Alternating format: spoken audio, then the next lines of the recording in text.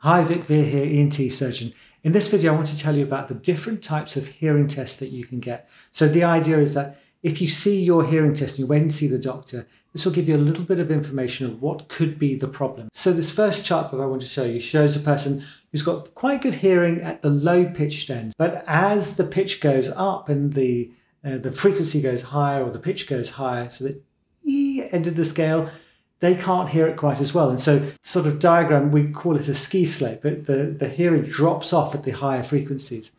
And this is the most common type of hearing loss, which is age-related hearing loss. As one gets older, the hearing seems to drop in the higher frequencies, and slowly with time it gets deeper and deeper, and even the lower pitched noises start becoming affected. So this is what you'd see when you get older and your ears start, as it were, wearing out. And the first sign you would notice if you had this is that you'd have problems in background noise. So for example, if you're at a pub or if you're in a meeting and lots of people are talking at the same time and the person in front of you is trying to talk to you, you seem to hear them talking, but you also hear everyone else talking and the clarity has gone. You could, if you were in a solitary room with that person, they were talking to you, you'd be able to hear them fine. But it's with all the other noises going on around you it makes it quite difficult for you to pick out the clarity of the person in front of you. Often people are given hearing aids at this situation. Now it is hard for a hearing aid to be able to help you with this sort of hearing loss at this level. If you're only having problems in a situation where there's lots of background noise and you can't hear the person in front of you, remember normally the hearing aids can only increase the volume. They don't really increase the clarity. Our brains have got fantastic ability of picking out noises and being able to focus in on them. But hearing aids obviously don't do that. They just increase the volume pretty much for everything. The software's got more sophisticated and things have got better. Two hearing aids do help in terms of increasing the clarity, even in background noise. But actually, I think it's different for different people out there. So some people are quite happy not being able to hear in that situation. They live, shall we say, relatively solitary lives. They don't need to hear in the midst of background noise. They may have that problem, but it doesn't bother them in terms of their lifestyle. Whereas some people may be constantly in meetings and they're missing things out in their meetings, or they're in a social event and they're just sort of laughing when everyone else is laughing, but they didn't really catch the joke and it's embarrassing for them and they don't want to give themselves away. So in these situations, maybe having some hearing aids might help them in that situation where they're trying to get clarity in amongst background noise. As things get slightly worse, it becomes harder to hear the person in front of you, even in a relatively quiet room. The TV seems to be going slowly up, and then the neighbors start banging on the walls and saying, well, you know, why is the TV so loud? Put it down a little bit. And you do get to the point where, like, say, your grandparents, and you say, oh, can you pass me the salt, or how's your day today, or something like that, and they can't hear you. And then you go really close and you say it again, they still can't hear. Then you end up shouting just so you can be heard. And they go, oh, why are you shouting? And it's this weird situation. The way I describe that, or the way I like to think of it, should I say, is that I don't think of hearing as the volume slowly dropping down in the upper frequencies, which is what these hearing tests seem to show. I sort of see it as like a piano key. A piano set. So you're pressing the keys on the piano when you're hearing noise.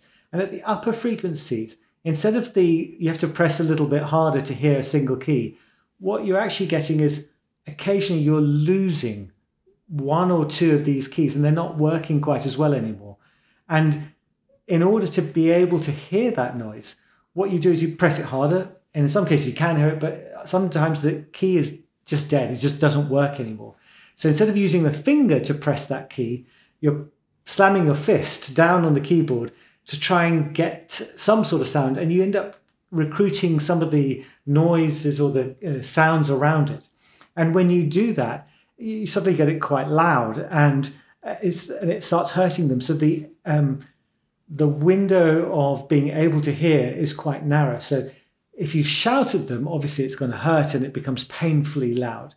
But if you don't shout enough, then it's too quiet for them to hear. So it's a difficult situation, and you have to tune your hearing aids just right to be able to get into that window so people can hear in certain situations. If you want a simple rule or a rule of thumb to work out whether or not you should get hearing aids, then a lot of people feel that if at 2 kilohertz, this I'll point it out in the diagram, if at 2 kilohertz your hearing drops down to below 30 decibels, you may well benefit from using hearing aids, and it's a good time to get it at that point.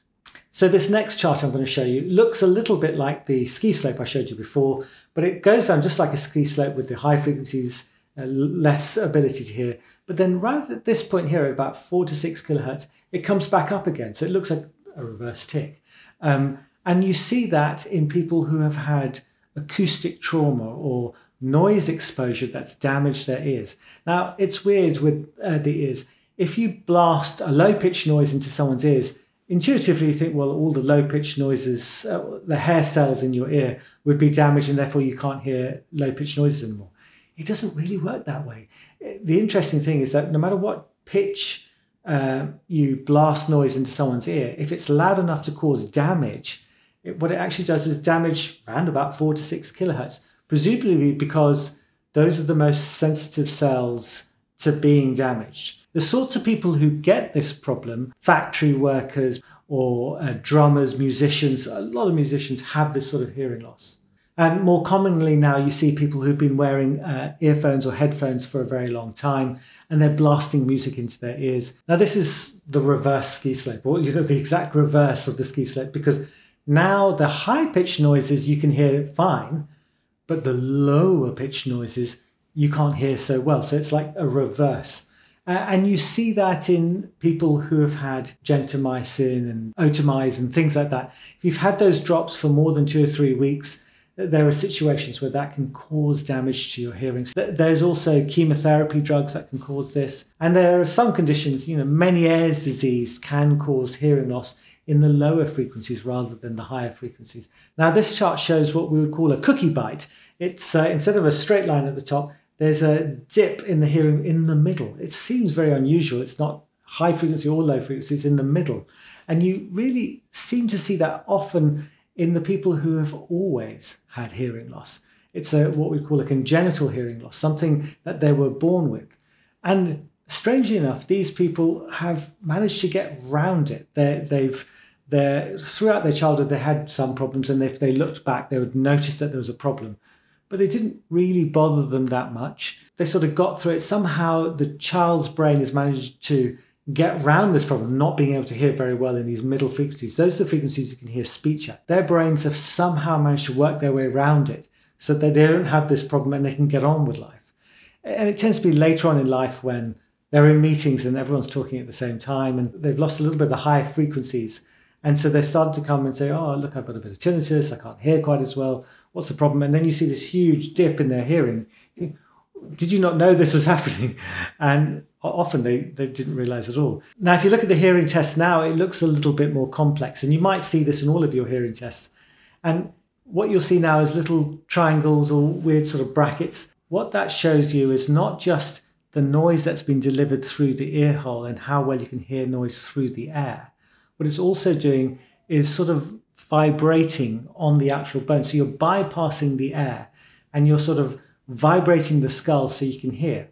Now, the benefit of that is that if you've got a finger in your ear like this, you can't hear very well, because if you did this and someone tried to talk to you, you can't hear very well, because we all know that doing this stops your hearing. But if you were to scratch the bone behind your ear, this mastoid area here, you would be able to hear it. Like if I scratch it, I can hear that. But if I put my finger in my ear and then scratch it at the same time, I would hear it louder. It's an interesting thing, that weird quirk of our brains. So what we're trying to do is saying, if your ear is plugged up because there's a bone broken, or the eardrum's not working properly, or there's an infection, or some earwax inside your ears, if you scratch like this, you should be able to hear it if the nerve is still working. And that's really important for us, because as a surgeon, I can't do much about nerve damage and things like that. So far, I've only been talking about hearing aids and things like that. But at this situation where there seems to be a gap between what you can hear through the air and what your ear can actually hear if you scratched or you translated a sound through the bone this way, that means the nerve is still working, but the sound isn't getting to that nerve. And the way to get around that is to just get rid of the obstruction for sound to get there. So for example, if there's earwax, I just remove the earwax and the sound can get there again. And then suddenly the lower hearing threshold will go up to where the triangles and the other brackets and things are. So it's almost like this is what you can hear at this level here. And this is the potential of your hearing if we were to fix the obstruction that you have in there. And that's really useful because this is what surgeons get excited about, because you can see the obstruction, you go, look, I think I can fix that. And then you examine them, do a scan, whatever you need to do to find out why they can't hear, and say, look, there's a blockage there somewhere. Maybe the bones are off, or the eardrum isn't working, or there's a foreign body in the ear. Let me sort that problem out, and then your hearing should just come back. Now, there is a situation where that becomes a little bit more complicated, because in this situation, on the chart here, you can see that the hearing is all the way down here in the realms of profound hearing loss. They literally can't hear a thing, even if you screamed in their ear. But you can see that the triangles or the brackets, whatever you want to do, is a little bit high. I think, wow, if I only manage to fix the hearing from down there all the way up to here, they should be able to use hearing aids and then everything will be all right. So they think it looks like a mixed hearing loss. They've got nerve damage as well as like a blockage in their ears. But actually, although this happens in maybe slightly higher levels, it doesn't work very well in this level, because if your hearing is that low, actually all you're picking up when you're pressing that button is you're feeling the vibrations through your skull of this noise that's been transmitted. So it's very hard. This test isn't great. And although we like to think of it as an objective test, it's just you thinking, oh, was that a sound? Was it not a sound? Was it my ear clicking, or was it some sort of bird outside and you're pressing this button? So it's not I don't think it's a real objective test. It's pretty accurate for a subjective test. Anyway, I think I'm getting quite complicated now, so I'll stop talking about all that. Hope that was helpful. Thank you very much. Bye-bye.